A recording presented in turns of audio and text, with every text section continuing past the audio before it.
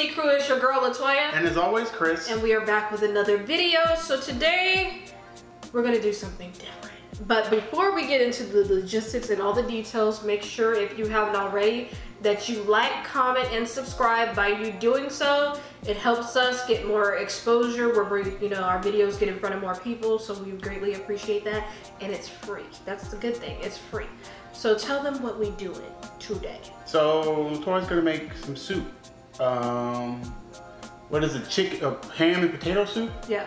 She's gonna make some ham potato soup. So I won't be on camera much at all, and then I'll just be filming her making the soup. Yes, and hopefully the cameraman know how to, use the camera right, because in the last video when we did the eggnog, the cameraman was getting. It wasn't that bad. The cameraman, I'm speaking in third person. The cameraman was getting kind of close to the ingredients. I need y'all to be able to see everything and all that good stuff. So I'm gonna lay out the ingredients so you guys know everything that I'm using. You guys will be able to see me prep it, but you will not see my face, okay?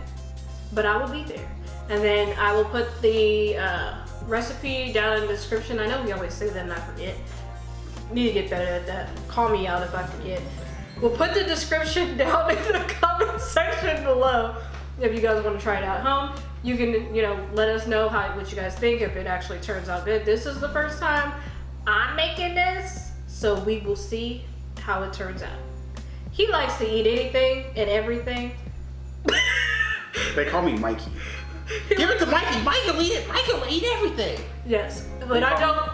I'm the person in this relationship that's like, I waste my food, but then once I'm done, like I make him eat all the leftovers. So he'd be like, "What do we eat today?" I'm like, "Look, I got." But what's funny is when she's done with it, she's like, "That's mine. Don't eat it." And then like 2 days later, "Oh, you can have it."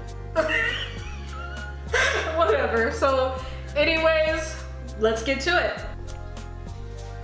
Okay, so this is the ingredients. First, we have Knorr's. It's like chicken flavor bouillon. Organic, free range. If y'all can see that, chicken broth. I mean, you can use whatever chicken broth you want. Stick of butter. This is Land O'Lakes. I have minced garlic. Well, not minced yet, but we're gonna mince it. So pre-peeled garlic, an onion, 2 celery stalks, carrot, milk. And you guys can use whatever milk you want. This is whole milk.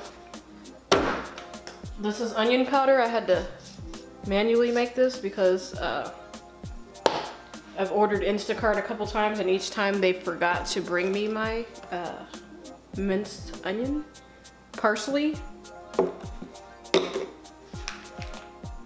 chopped ham, cubes. You don't have to do this. You can actually get, you can actually get the cubes ham steak where you can cut it up and chop it up. I didn't want to do that. So I just got it pre-cut in this water. We have flour for thickening. And then the potatoes over here on the corner. Now they're supposed to be red potatoes. Now if y'all see, it's supposed to be red potatoes, but only 2 in the bunch actually look red. So I'm gonna go ahead and start prepping and cutting. Okay, so this recipe calls for 2 stalks of celery. So I'm gonna go ahead and cut these. You can toss the head, so I'm not keeping them. But you cut them up finely. I have a really good knife for that. So it cuts really quickly. As you see, I've already nicely cut up my celery stalk. So now I got my celery stalk done. I'm gonna paste it on the side in a bowl. Then I'm gonna go ahead and cut up this carrot. Okay, so I'm done cutting up the carrot, as you can see. I'm gonna throw this in this little bowl, like the one that the celery's in.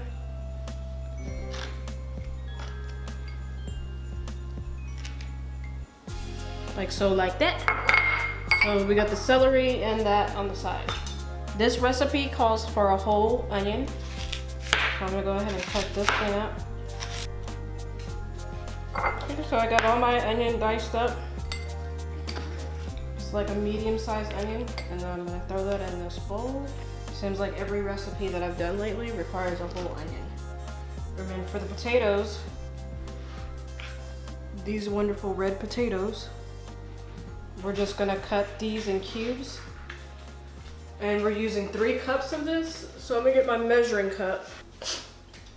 So I have a glass Pyrex dish that I'm gonna throw the potatoes in. And then I have my little measuring cup. I'm gonna fill this up 3 times, so I know I have enough potatoes. But when you cut your potatoes, you're literally just cutting it in cubes.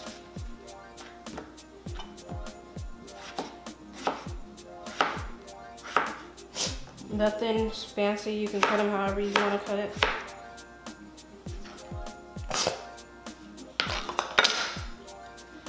So this is basically 1 cup, so I'm gonna cut up the rest and then I'll be right back. So I finished cutting up all my potatoes, so I'm gonna set this over here on the side. And last but not least, I have to mix these garlic cloves. Actually, I had a garlic garlic press, but I bought a new one today because that thing be doing something. Here are some results. Sorry, my phone is talking. So I'm gonna go ahead and just mince those over this. The recipe does entail 2 garlic cloves. If you don't like garlic like that, you can always take out what you don't want. So I'm gonna go ahead and mince these in this cup. So everything is done now. We have the minced garlic, the chopped onion, 1 carrot, 2 stalks of celery, and 3 cups of red potato.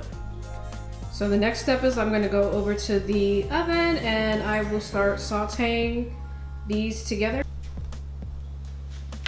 Okay, so now that we've got everything cut up, we're going to do 2 tablespoons of olive oil. I don't know where my tablespoon measurement is, so I'm going to be using 1/2, and I'm going to do 4 of these. Okay, so I put the 4 1/2 tablespoons of this because it required 2 tablespoons and I only had 1/2 tablespoon. But I'm using this extra virgin Pompian first cold press. Can't talk, I'm stuttering.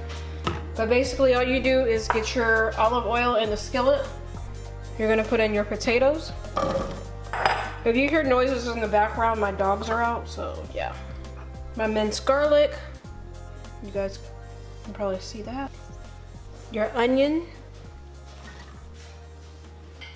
and your 2 celery stalks. Now the recipe wants you to kind of get this all mixed together. I'm gonna go ahead and throw my ham in here.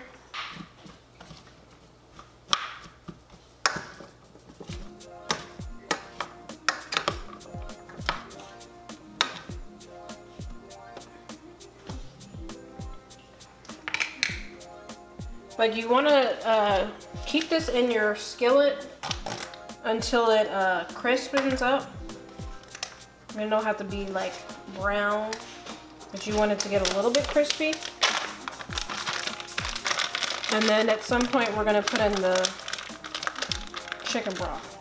I'm just using a pepper grinder to grind some pepper in here.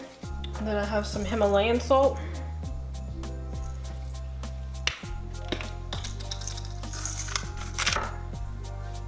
Put in there what you like, because what I like, you may not like.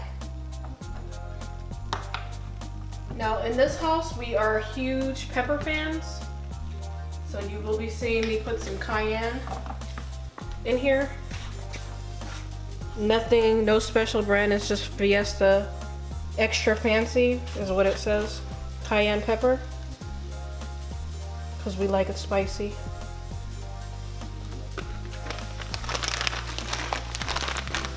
And this is just 1 serving. You could always do double the recipe if you're gonna have a cup. This is just for me and Chris. Sorry if y'all can't see this, but this is the pepper. I'm just gonna put a little bit in here. And they usually not even enough to like, if for people who don't like spicy food, to even really know once you get it all in the pot that you actually added it in there. Some people I do know have pepper allergies, so I get it. They won't even play with the thought of putting that in there.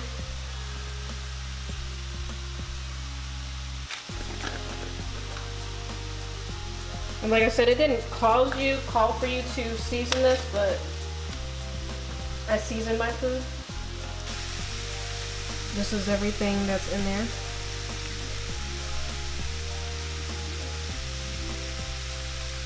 It definitely looks good. So I'm getting ready to prep a pot on this side. Y'all don't judge my stove if there's some things that I have been. So I still have my milk out, so this is 1 cup of milk. Recipe calls for 3 tablespoons of butter. I don't have my autofocus on, so I'm sorry, but these basically on the side of the butter, it gives you the measurement. So I'm just gonna go 1, 2, 3, and that's my 3 tablespoons of butter that's gonna go in this pot. Put the butter in there so it can do its thing. A little salt, and I'm using the Himalayan salt again, nothing special. And then I need 3 tablespoons of flour, and like I told y'all before, I don't know where my tablespoon measurement is, so I'm going to be using a 1/2 tablespoon, which means that I'm going to use 6 scoops of this from the flour. And you don't have to have this. This soup is actually thick, so if you don't like it thick, you can always thin it out to, you know, for the recipe to be a thinner consistency. But I'm gonna go ahead and put this on a medium temp. It's like sitting between, you can't see it on my dial, but it's sitting between low and high, so it's right in the middle.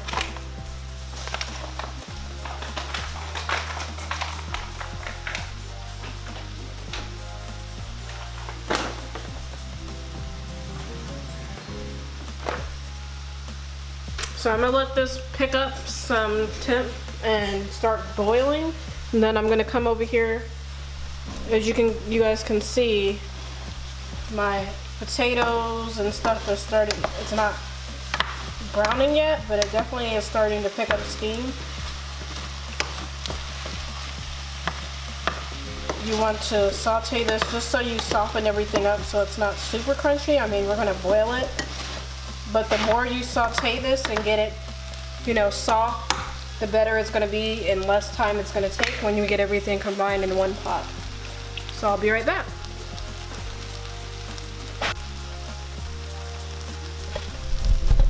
So I'll bring you guys back over here. So I got to put in the dried parsley in here, and this calls for 2 teaspoons. So once again,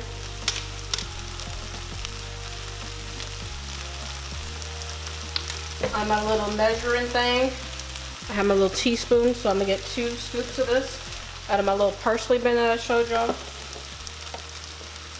1.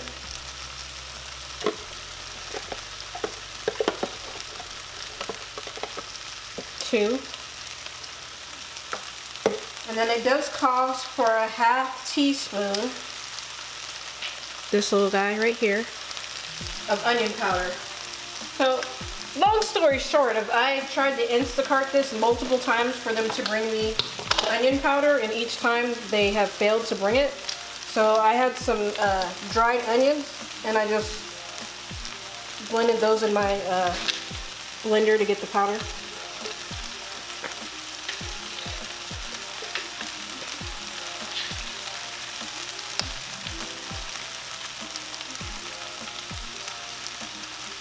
So there's my onion powder. All that is in here, so we're going to continue to mix this in. It does have a good color.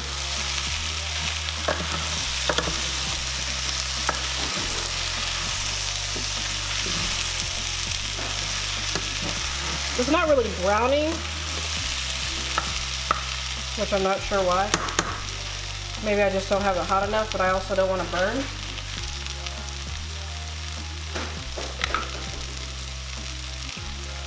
So this recipe calls for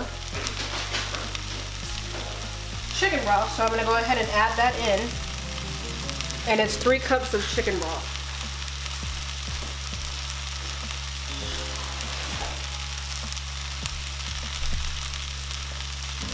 So this is the chicken broth, the cage-free one that I showed you guys. Not to knock my stuff off the stove.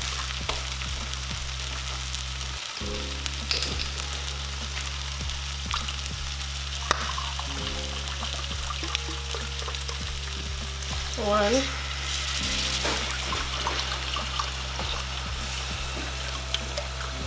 2. 3.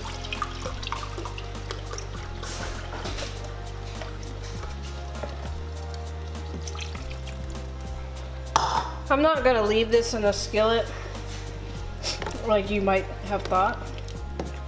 I'm actually gonna put this in a pot. I should have just did that to the beginning.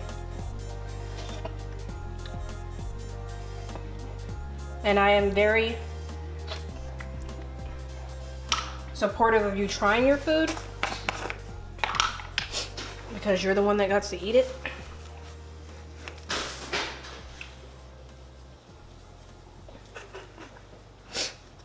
Nobody else has to eat it. And what I'm putting in there is this Knorr's chicken seasoning. Not that the chicken broth don't hit, but you know, sometimes I need a little extra, and that's what this is gonna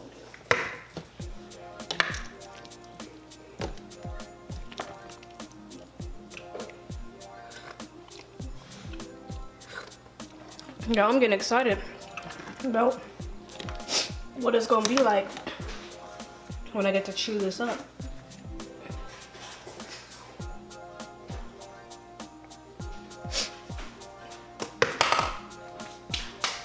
And over here, I'm about to get my little whisk.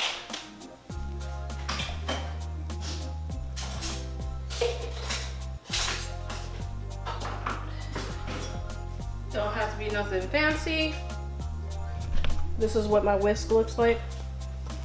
You want to whisk this while it's on low. Try to get the clumps out. Make sure you don't have no clumps.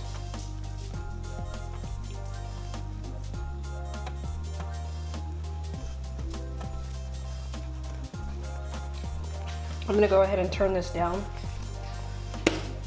Well, actually, I'm just gonna turn it off because I actually think it's hot enough.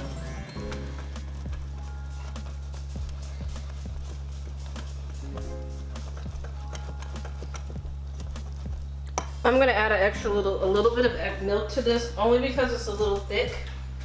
And like I said, you could always thin this out. You can add more chicken broth, you know, as you go if you think you need something more. Me, I'm just eyeing it. You know what consistency you like for thickness, so you can make whatever adjustments you want. Just be sure to taste your food. I know a lot of times, sometimes people make adjustments, but they don't actually try their food, which is fine, but sometimes you'll end up on the bad end of the stick with that.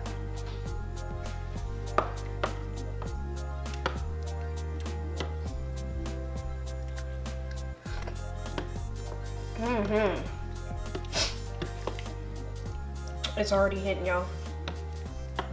It's already hitting. I promise y'all. It's hitting. So I'm gonna go ahead and combine this in a pot. And then I'm gonna come right back. And I'm sorry, y'all. Y'all probably tilted. But I'm gonna fix y'all in a second.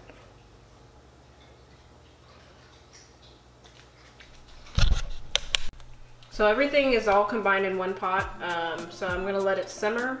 Put a lid on it, and then I will come back once everything's done and let you guys know how it turned out. We're not gonna eat it today, so maybe in a video soon we'll try it on camera and tell you what we thought.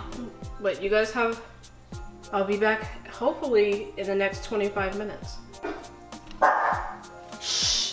So basically the food is done, the soup is done. So we'll probably try it soon. I'm gonna top this with some cheddar, and you'll see us on camera so you can get our full reactions. I've tasted it a little bit, but I'm gonna wait for Chris. He had to go to work, so yeah. And another video.